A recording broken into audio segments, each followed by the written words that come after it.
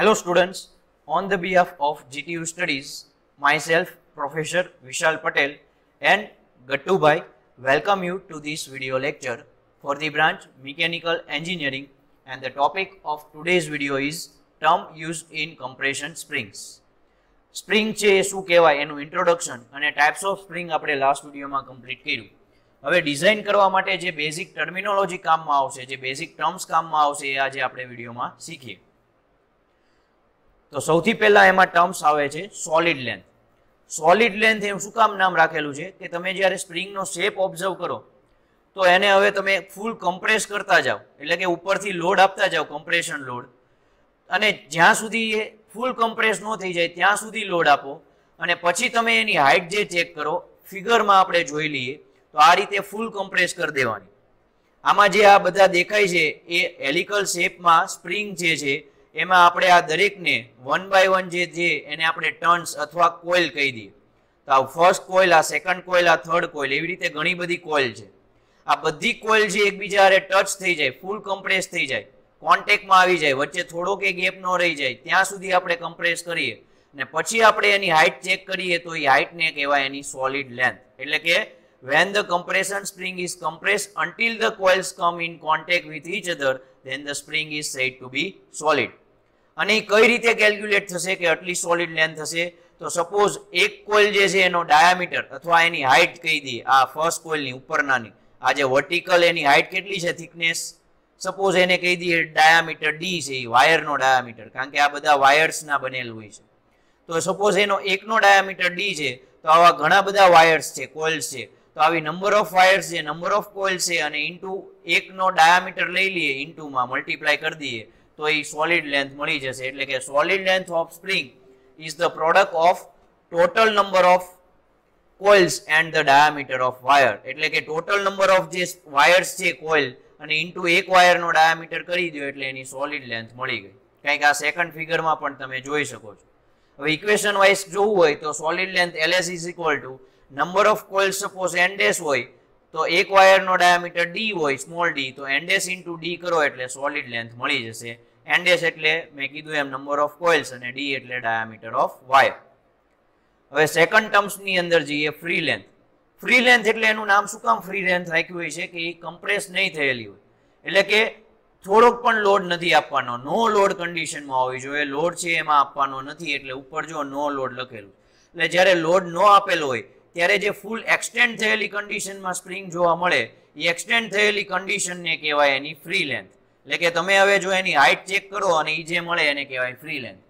કેટલી મળશે? તો સપોઝ આપણે પહેલા સોલિડ લેન્થ ફાઇન્ડ કરી લીધી, પછી એને આવી એક્સટેન્ડ કરી, તો વચ્ચે જો દરેક કોઇલ વચ્ચે ગેપ જનરેટ થયો તો આપણે એમ કહી દઈએ સોલિડ લેન્થ કંઈક અહીં સુધી આવતી હતી, ફ્રી લેન્થ અહીં સુધી આવી ગઈ, એટલે એનું ડિફ્લેક્શન આટલું થયું. તો જેટલું મેક્સિમમ ડિફ્લેક્શન થઈ શકે છે એ લઈ લઈએ, એમાં આપણે સોલિડ લેન્થ એડ કરી દઈએ અને દરેક બે કોઇલ વચ્ચે કંઈ ક્લિયરન્સ છે મૂકવું પડતું હોય એ ક્લિયરન્સ લઈ લઈએ, તો ત્રણેયનો સમ કરી દઈએ આ રીતે જો અહીંયા લખેલો છે એ પ્રમાણે, તો ટોટલ આપણને ફ્રી લેન્થ મળી જશે. મીન્સ કે solid length plus maximum deflection અથવા એને કમ્પ્રેશન પણ કહેવાય અને થર્ડ ક્લિયરન્સ, આ ત્રણેયના સમ કરવાથી આપણને ઇક્વેશન મળે છે. જે ઇક્વેશન હવે ડેવલપ કરીએ તો કંઈક આ રીતે થશે, free length is equal to n dash into d means solid length plus maximum deflection એટલે ડેલ્ટા મેક્સ અને પ્લસ ક્લિયરન્સ. તો આખી કોઇલનું ક્લિયરન્સ કેટલું થાય? તો એક સ્ટાન્ડર્ડાઇઝેશન પ્રમાણે આખી સ્પ્રિંગનું જે ક્લિયરન્સ છે એ મેક્સિમમ ડિફ્લેક્શનના 15% જેટલું રાખવાનું, એટલે અહીંયા મેં 0.15 ઇન્ટુ ડેલ્ટા મેક્સ લખી દીધું છે. અને હજી એક ઇક્વેશન વાઇઝ તમારે એને ડિફાઇન કરવું હોય તો ફ્રી લેન્થ છે એ solid length plus maximum deflection plus clearance કંઈક અલગ રીતે લીધું. તો બે કોઇલ વચ્ચે જો 1 mm નું ક્લિયરન્સ મૂકવામાં આવે તો ટોટલ ક્લિયરન્સ કેટલું થાય? તો સપોઝ 10 વાયર હોય, 10 કોઇલ્સ અથવા 10 વાયર્સ, તો દરેક કોઇલ વચ્ચે ટોટલ ગેપ કેટલા થાય? 9 ગેપ થાય, 10 વાયર હોય તો. Simple logic.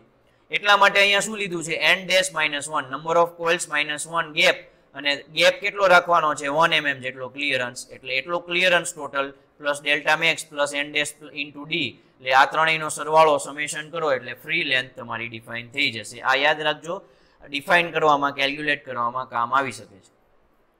હવે આપણે જોઈએ એની થર્ડ ટર્મ્સ, થર્ડ પ્રોપર્ટી જે હવે થર્ડ ફોર્થ ફિફ્થ છે એ મેઇન ડિઝાઇનમાં કામમાં આવે છે, એટલે આ ખાસ યાદ રાખજો. એમાંનું ફર્સ્ટ છે એટલે કે સ્પ્રિંગ ઇન્ડેક્સ સી. તો આપણે જોઈએ કોઇલ તમે બનાવો, એક નાના ડાયામીટર વાળા જે વાયર્સ છે એ વાયરને કન્ટિન્યુઅસલી તમે ગોળ ગોળ ગોળ ગોળ ગૂંચળું બનાવીને હેલિકલ શેપ બનાવી દો એટલે સ્પ્રિંગ બની જાય.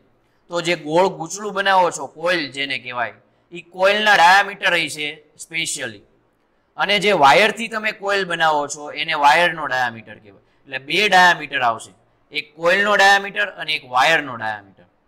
તો અહીંયા હું તમને ફિગરમાં બતાવી દઉં. સપોઝ આ એક ગૂંચળું બની ગયું કહેવાય ગોળ round.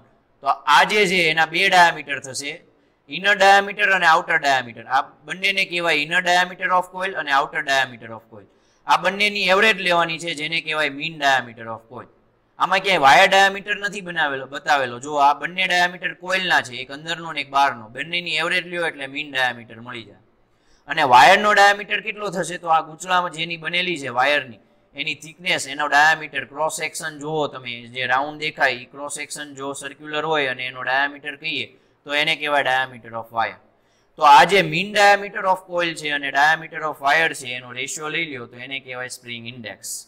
Spring ઇન્ડેક્સનો symbol capital C આપી દો તો capital she is equal to લખી શકશો capital D upon small D, wear capital D is the mean diameter of coil, એટલે કે આઉટર અને ઇનરનું એવરેજ, અને small D is the diameter of wire જેની કોઇલ્સ બનેલું છે, સ્પ્રિંગ બનેલી છે.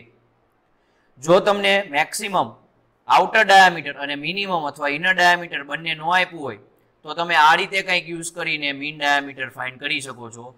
જે કોઇલનો ઇનર ડાયામીટર હોય એમાં વાયરનો ડાયામીટર એડ કરો એટલે કોઇલનો મીન ડાયામીટર મળી જાય. અને જો તમને આઉટર ડાયામીટર આપ્યો હોય કોઇલનો તો એમાંથી વાયરનો ડાયામીટર માઇનસ કરશો તો મીન ડાયામીટર મળી જશે. આ લોજિકલ પ્રોસેસ છે. આ કાંઈ ડીએમઈમાં સમજવાની જરૂર નથી. આ એક્ઝામ્પલમાં આવશે ત્યારે તમારું લોજિક જો હાલશે તો આવું કંઈક સમજાઈ જશે. હવે ફોર્થ ટર્મ જોઈએ, સ્પ્રિંગ રેટ ઓર સ્પ્રિંગ કોન્સ્ટન્ટ ઓર સ્ટીફનેસ. જે મેઇન પ્રોપર્ટી કહેવાય સ્પ્રિંગની. સ્પ્રિંગ છે એ સ્ટીફનેસ વગરની હોય જ નહીં. તો કઈ રીતે ડિફાઇન થશે?